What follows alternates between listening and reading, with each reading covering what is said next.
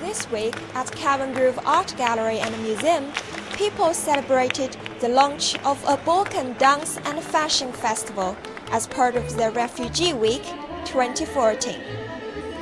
Presented by Glasgow Open Museum, Maryhill Integration Network and Albania Scottish Association, the festival and exhibition are called 1+1 Life and Love and aims to share the rich and diverse heritage of the Balkans.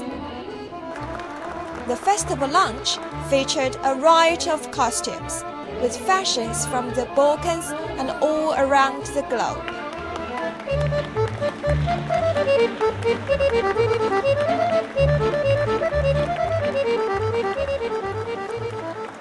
Now this is actually 10 years ago. I started first my fashion making project with women who never draw before, who never designed before, and never walked in a fashion stage before. And this is actually how I started working with 6 groups, some groups from different backgrounds, some women from host community, to build bridges between them and to make connection, and that kind of friendship flourished for all these 10 years. And as you see today, we had a really vibrant, lovely group performing.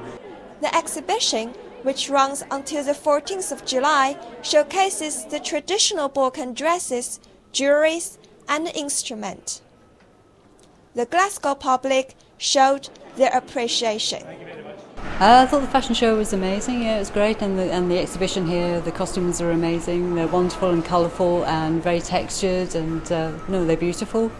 Lovely to see the costumes with their vibrant colours, and also fascinating to see the documentary about how they are put together. So very worthwhile.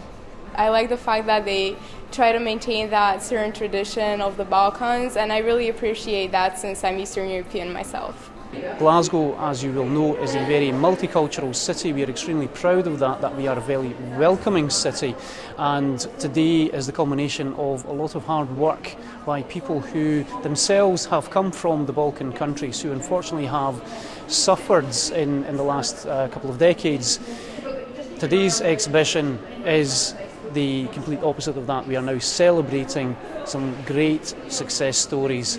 People often think of refugees as victims, but this exhibition and festival shows the extraordinary contribution they are making to Glasgow life. It was such a success that everyone wanted to get in on the act.